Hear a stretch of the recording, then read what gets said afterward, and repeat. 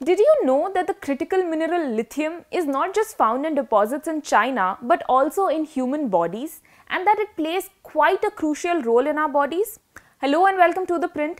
I'm Akanksha Mishra and this is Scientifix, where I will be taking you through this week's top science news from across the world.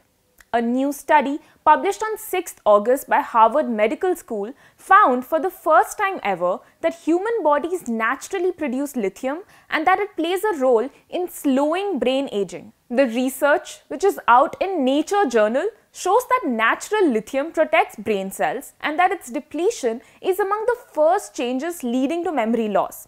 By studying human brain tissue and mouse models, the researchers discovered that as Alzheimer's progresses, lithium in the brain gets trapped by amyloid plaques, which are clumps of protein that are a hallmark of Alzheimer's disease. This prevents lithium from protecting brain cells. However, the team also developed a new compound, lithium orotate, that avoids getting trapped by these plaques. In trials on mice, the compound reversed brain damage and restored memory function. The study said that future trials in humans could validate lithium's role as a missing link in understanding and maybe preventing Alzheimer's disease. Next up, tiny little apple snails may hold the key to future treatments for human eye injuries. A new study in Nature Communications said that these freshwater snails can fully regenerate complex camera-type eyes that they have, which are very similar in structure and genes to human eyes. Led by UC Davis, the research shows how snails regrow their eyes within a month, forming lenses, retinas, and even reconnecting optic nerves in case of any damage. What makes this breakthrough exciting is that apple snail eyes share key developmental genes with humans, including PAX6, which is a master gene for eye formation.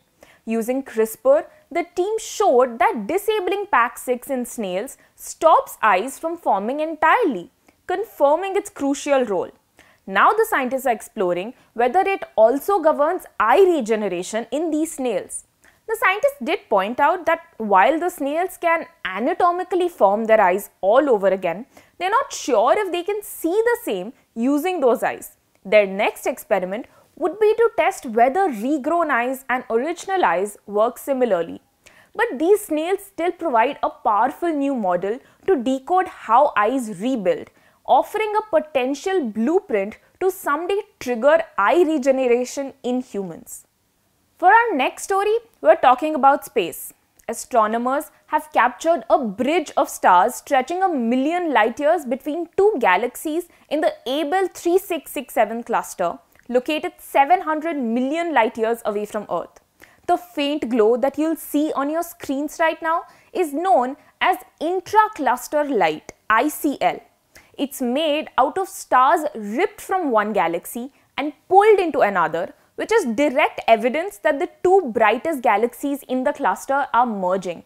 The discovery, led by Brown University researchers and published in the Astrophysical Journal, used over 28 hours of data from the dark energy camera located in Chile. It confirms that the two galaxy clusters are merging in Abell 3667, a process that was previously suggested only by X-ray and radio observations.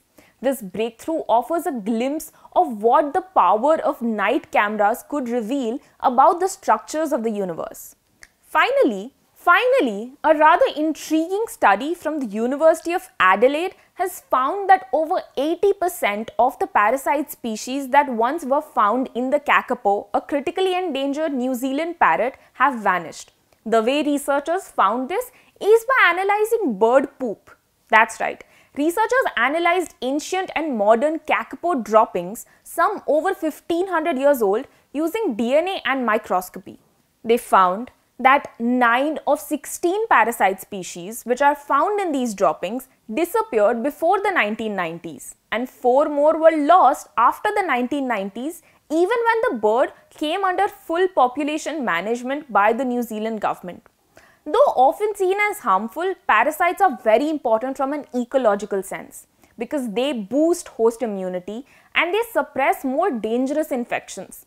Their loss could have unseen impacts on both the host species and the ecosystems that they live in.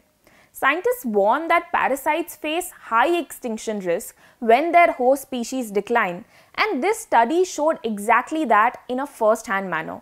The study highlights the need for global parasite conservation strategies because co-extinctions may be more common than previously believed.